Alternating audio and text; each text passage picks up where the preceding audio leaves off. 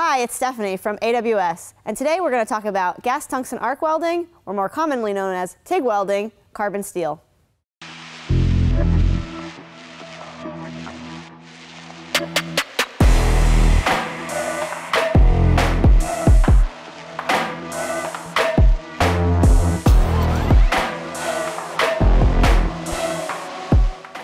Remember, when welding, to ensure you're always in a safe environment and utilizing the correct PPE. For welding carbon steel, we're going to be using 100% argon, and our flow rate will be set around 20 to 25 CFH. Our setup, we're going to be running DC electrode negative, but before we get started, we're going to need to select our electrode. Today, I'm going to be using 2% serrated.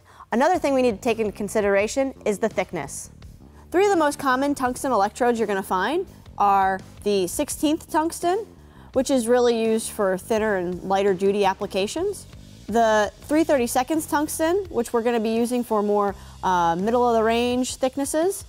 And then the 1/8 inch tungsten, which is going to be for that heavier applications. For information on any tungsten electrodes, you can always refer to AWS 5.12.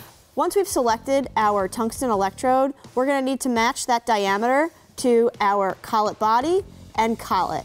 You can also select a collet body with a lens. These lenses are normally used for specialty steel applications. To finish out your TIG torch setup, you're going to need to select your cup or gas nozzle. These gas nozzles come in a variety of shapes, sizes, and materials, such as porcelain, ceramic, and glass. The selection of your cup is going to be based upon the materials to be welded. The most common style for carbon steel is going to be this, number 8. Today we're going to be welding on some 1/4 inch hot rolled steel. I'm going to be doing a 2F, or a horizontal fillet weld. But before we can weld and get a quality weld on this piece, we're going to want to remove that mill scale. This mill scale is this gray, dark gray coating. You're going to want to take that off until it's nice and shiny.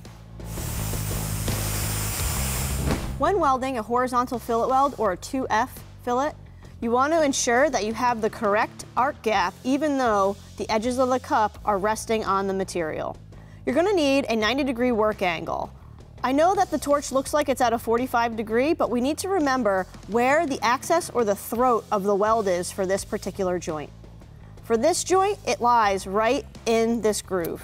The travel angle for this joint is going to be roughly 20 degrees, just a small tilt back on the torch.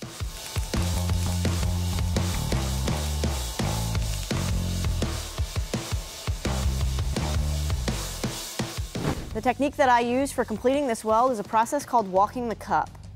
What that means is I take the cup and I basically walk it or ride it along each of these walls. This will give me a nice uniform weld that will ensure penetration. And when welding, that's what we're always looking for.